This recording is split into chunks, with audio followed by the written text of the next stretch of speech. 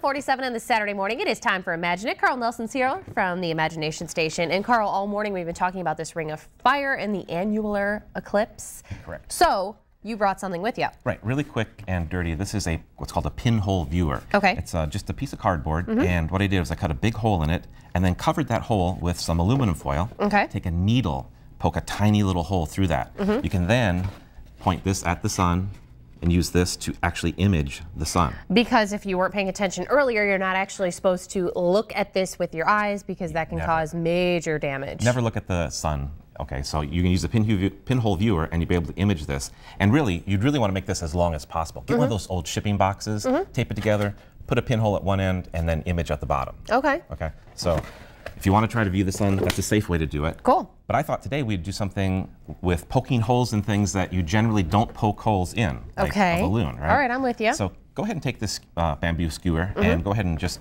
poke it right through the balloon there. It popped. Okay. Careful with how you poke that. Okay. Yeah.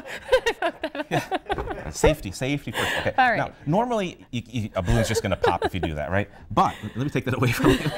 Let me give you one that has a little bit of vegetable oil on it. Okay. Now the balloon is actually stretched really tight around the middle, but near the top and bottom, there's lots of extra material. Okay. So if you are careful, you can actually take the skewer. Okay. And I'll let you hold the balloon this time. All right. Okay.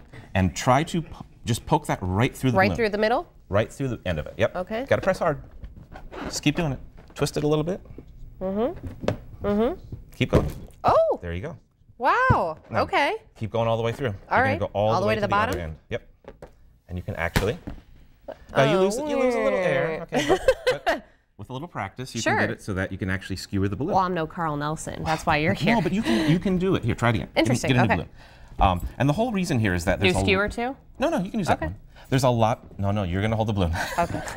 I'm getting nervous. I don't trust you with that.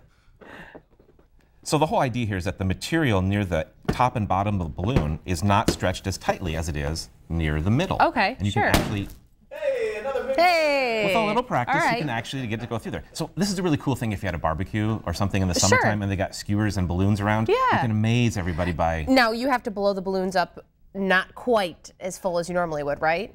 Is that kind of a... Not so much, not so much. Even if you blow them up really, really big. I mean, you can't blow them up bigger than the skewer because if you blow them up bigger than the skewer, you're not going to be able to do it. And then you can also pull a skewer out as well.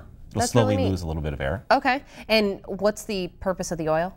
It lubricates the skewer so that it can slide between the polymers. Okay. This is made out of latex, and so there are polymer chains in there. And if the skewer is oiled up a little bit, you can use vegetable oil, you could use dish soap, you could use lotion, sunscreen, whatever you have on hand. And that'll help it slide in between the molecules a little bit easier. So as long as you don't have skewers around the little kids without some supervision, this could be something that you try at home. Correct. Or around me, you know, whatever. You know, if you want to, you can even try to get 2 skewers. Oh, I didn't realize you were doing that. You can do more than one. All right. You can do more than one. Setting those sights high. Carl, I like you. All right, sounds good. That's this week's Imagine It. And just a reminder for you, the Imagination Station, they are open today. If you would like to spend some of that time indoors, you guys have that nice air conditioning, stay away from the heat. And you also have a new exhibit, correct?